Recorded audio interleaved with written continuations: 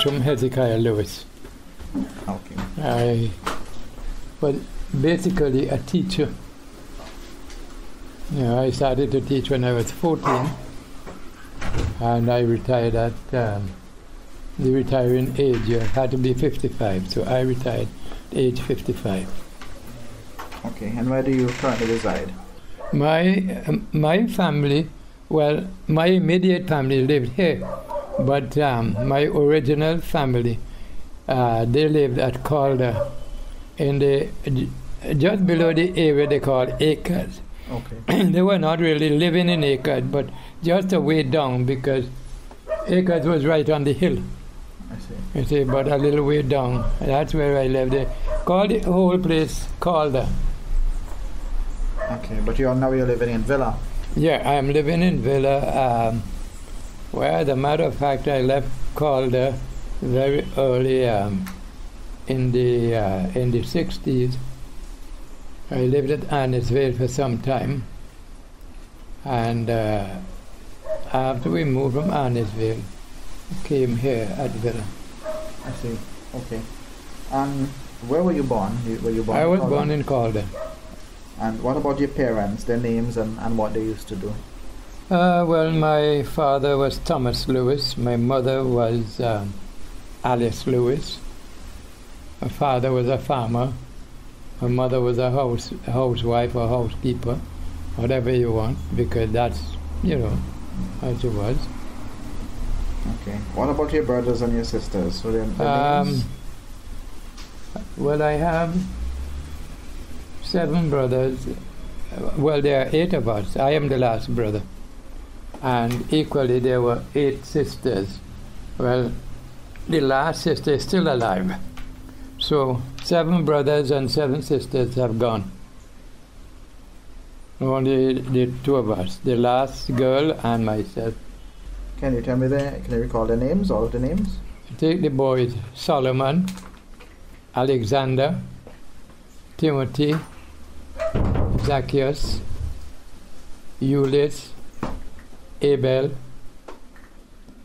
Isaac, Bertram. That should be 8 boys.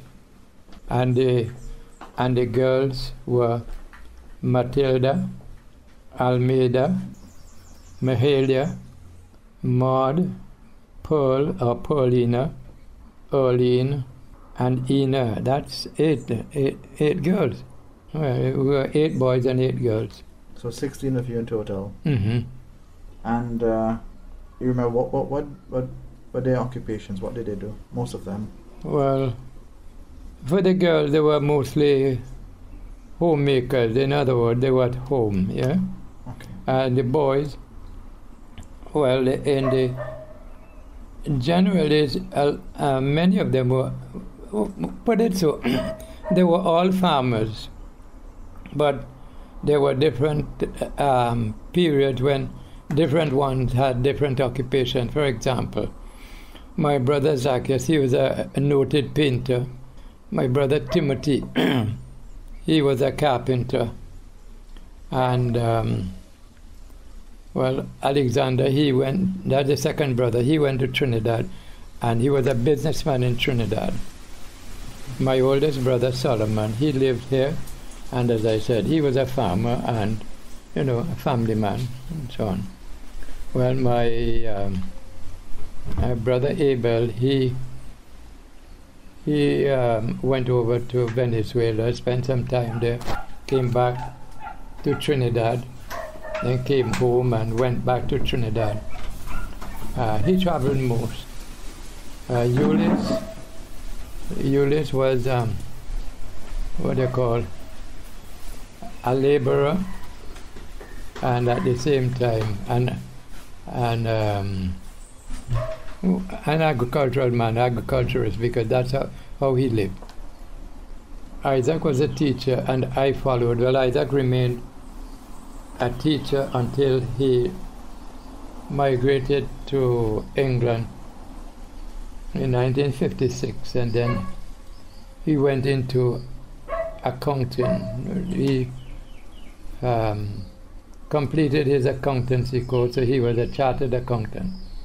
I remained as a teacher here, I retired in 1987, I think.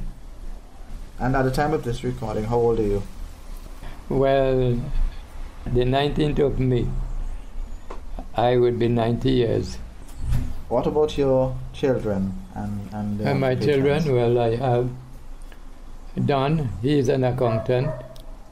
The boys, Paul, he is a businessman. The other boy, Ross, he is a nuclear engineer. My daughters, the first daughter, well, the only two daughters we have. The first one is an audiologist, and the second one, that is the one here, she's a medical doctor. Were you familiar with your aunts and your uncles and their names? The aunts and uncles, not many of them. I remember one they called Auntie Sukmari. That was the Pereira branch, Pereira side. On my mother's side, I had the person they called Chacha Sam. That is Hobby and them father, Vincent Thomas' father. He was my uncle on my mother's side. And Henry Thomas, they used to call him Lily. And then there was Jonathan Thomas, they used to call him Dul Dul. Those are on my mother's side. As far as I know, my father, he had one brother here in Calder. He was Edward, where you see the Lewis on the main road, like when you leave the Adventist church and you're going up. Mm-hmm. There was a time there when the Edward Lewis lived there. That was my father's brother. And I understand also, I think I never met him, one who lived in Baibu. They used to call him Bechu. Bechu. I don't know whether it was Bechu Lewis or what. All I knew, they used to say he was Bechu. And then father had another brother who went to Trinidad. They used to call him Uncle Willie, so his name was William. As to my mother relatives, as I tell you, you have Jonathan or Duldul, Henry or Lily, and Adolphus or Chacha Sam. Those were the uncles on my mother's side. And only one, well, as I say, I knew Uncle Edward, that was my brother. He lived in Calder. But the other one, Bechu, and, well, Bechu, I understand, he lived in Baibu, somewhere about there. I don't know about the others. What about your grandparents? Did you know their names and what they did? No, I didn't know the grandparents. I didn't know them. I had a faint memory of my grandfather when he lay dying. That's on my mother's side, and he was a Thomas, Okay. but nothing further. Okay. But you recall being told where they lived? Oh, they lived on the, put it so, on the eastern side of the Calder village, because they lived more facing Argyle than we. We live more on the western side, I see. and so on. Okay. What about the other relatives that you remember? Tell me about those, maybe your cousins or those other family connections that you had. Well, as I tell you, the Thomases, all the Thomases were related to us because they came from the same family. My mother was a Thomas. Her brother, Jonathan, Lily, that is the one they call Henry, and Adolphus, that is Vincent Thomas, them father, and Jonathan. Those are the three brothers I know. And I never heard of any other brother. But they had, a lot of children. The Thomases had a lot because Lily had quite a few. Jonathan and Adolphus. Okay. And what were their occupations? What did they do? Well, generally I would say they were all farmers because that's how they survived. Okay. Did you get any information from your parents that their forefathers were from India? And maybe some other names? Well, all I remember my father, he said they used to call him Ramlal. That's my father. But I don't know the names for the grandparents and so on. But I know they came from India, came to St. Lucia, and then came down to St. Vincent. But where did they settle? You recall where they settled when they came? Well, as far as I know, a few of them went to Argyle, but the majority stayed in the Calder area. Okay, so they're mostly between Argyle and Calder region. Yeah. Okay. Tell me about your earlier days, your days growing up. Some of the things that I see you laughing. Some of the things that transpired when you were growing up that you remember most. You know where you lived, religious connections and all of that. Well, religiously we were Methodists, so that you can keep that. Okay. As to how we survived, well, my father was a farmer. He had 7 acres of land. He used to work the land, and that's how he supported his family. On Saturdays, well, we had a big flat area. I think it's about 3 acres because the whole land was about 7 or more acres.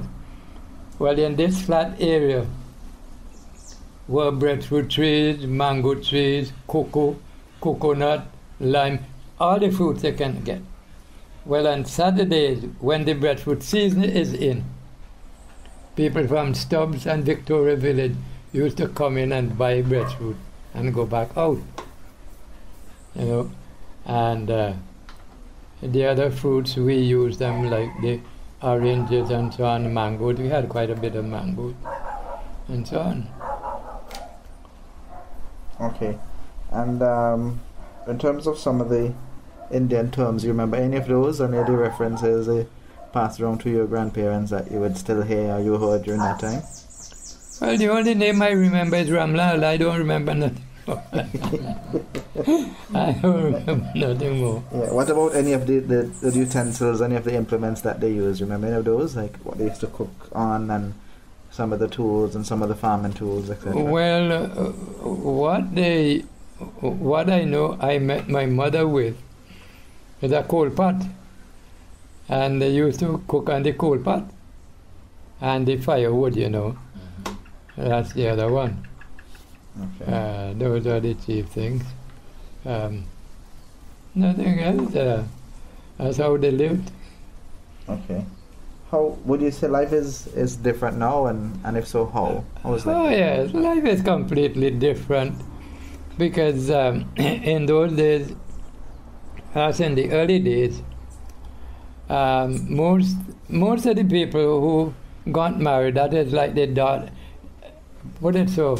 brothers and the sisters who got married, whether in our family or the other families in Calder, many of them still lived in their parents' home until such time as they were able to put up a little building of their own. But very often when they get married, they used to still be at home with their parents until, maybe 2, 3, or 4 years as they're able to get somewhere to live. Okay.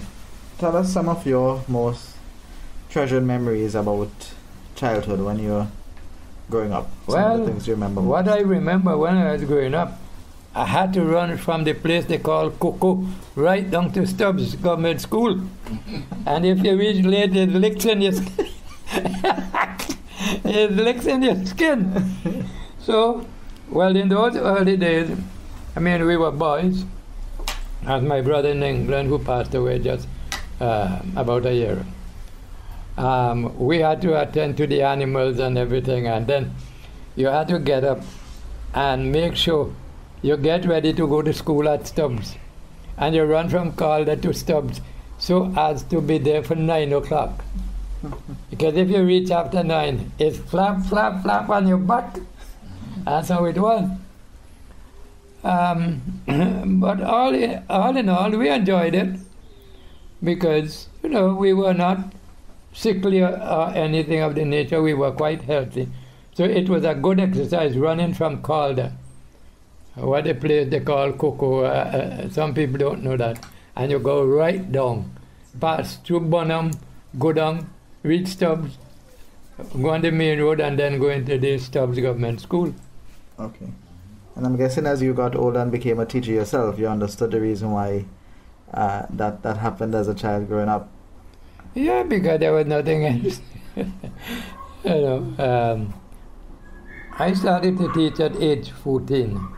I started to teach at the Stubbs Government School. I taught there for 3 years.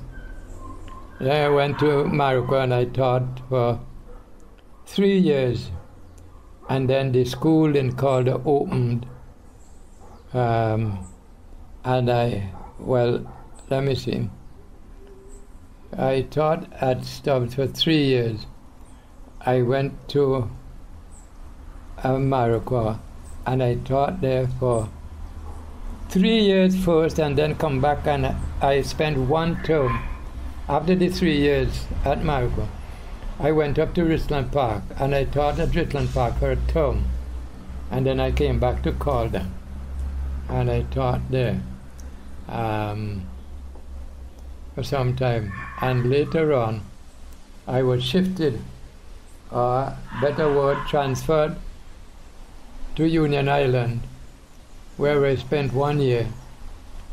And at the end of the 1 year, I was again shifted to Mairo, where I spent 2 years. So I spent 3 years in the Grenadines. And then I came back on the mainland, and so on. Well, as I said, eventually I became head teacher at the Calder School. I think I can't remember now, but I know I was there with the man they used to call Marcy Alexander. He was from Victoria Village. He was the headmaster. I worked there under him. And then after, moving from place to place, I returned to Calder at the Calder School at 1973. So I was there. I had to fill in. I ran the school for about 3-4 years. I never got a cent more, On your salary? On your salary, no. And then in 1975, I was promoted to headship. And in 1987, just finished off teaching. I stopped teaching in 1987, joined my wife in the bookshop that she started. That's Ross Bookshop? Yeah, in 1982. She started the bookshop in 1982. I retired in 1987, and I just joined her, and we ran the bookshop until 2013. Because after she died in 2013, I closed up the bookshop. I never had any more thing to do with the bookshop. It was named after our last son, because Ross is the last one. We have 3 sons. Tell me about the difficult times you faced growing up. I know there must have been some hardships for you. Yeah, well, I'm going to give you one, if not more than one. When we had to bathe, we used to have to run to go around a place they call Jack Gutter. And on the way, you look for a banana tree and you put down one of the branch and you cut it. You walk with a knife and you take the knife and you cut it. And you cut off the leaf, the leafy part, and you walk with that. And you put it in the river at Jack Gutter. And you put a big stone on it. And the water run on the stone and on the banana hollow, and it formed like a spouting, so you bathe under that. If you didn't do that, you had to go and bathe just naked in the water, because that is how Well, that is how the majority of ladies bathe. They used to bathe in a place they call Mahu. There was a river there, and that's where they went and they bathed. The men used to go wrong by the place they call Jack Gutter. So we all used to go wrong there, and as I tell you, you make your own spouting. You pull down a branch from the banana tree, and you walk with a knife, you cut off part, and you put it there in the river, and you put a stone on it. And the water comes over at the spouting, and you bathe. And when you leave, if you mind to throw away the spouting, you throw it away. If not, you leave it there for others. What about anything that you would like to change growing up? Anything in life that if today you had the opportunity to change it, you would? I don't think I need to change anything. I mean, I'm quite comfortable. The children, the 5 of them, they were able to go to school, secondary school, and who had to go to university went on to university and so on. So for me, though it was rough, yet they were all able to, go through the system. Okay. Because well, as I tell you, it's 5, 3 boys and 2 girls. They all went to primary school, secondary school, and then on to university. All of them went to university. They have a university degree and what other profession they have entered into, Okay. So, if you had the opportunity to change something now in terms of the country, St. Vincent and the Grenadines, what would you like to see done differently? Well, I would like to see that more people are given, a chance to develop financially and otherwise. In other words, help them even to start a little business where they can earn a little money for themselves. I don't think I want to change anything much because, as far as I know, the children who are away, those are the people I know. They always consider their relatives back home and they send something for them. Okay, in terms of the Indian Heritage Foundation, what do you know about the organization? Well, to be honest, I don't know much about it. That's the whole thing.